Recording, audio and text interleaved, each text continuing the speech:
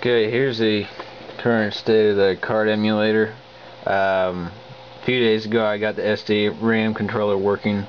There's actually an 8 megabyte SDRAM on this board, and so I can use it now.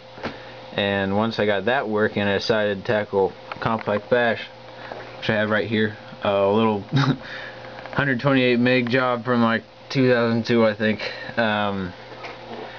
So I got the game's loading off the compactflash. There's no file system or anything. It just dumps literally the first 8 megs off of it, and so I used WinHex to write the game to it. I'll go ahead and load it up.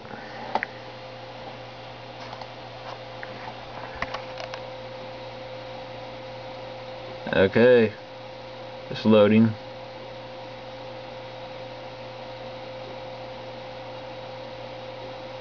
And it's done. That was 8 megabytes. I could probably make it even faster if I wanted, or use a compactflash card that didn't suck balls.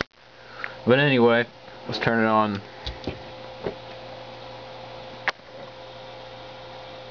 Wipeout 64.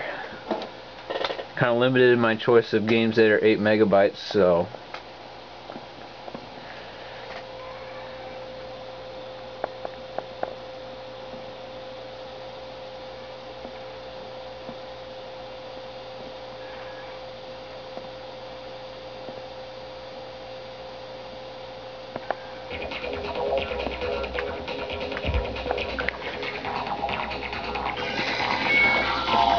it's really hard to see. Those LEDs right there are blinking with the address latching on the bus.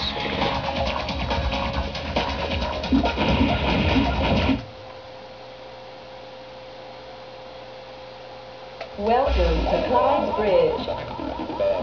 3, 2, 1, go.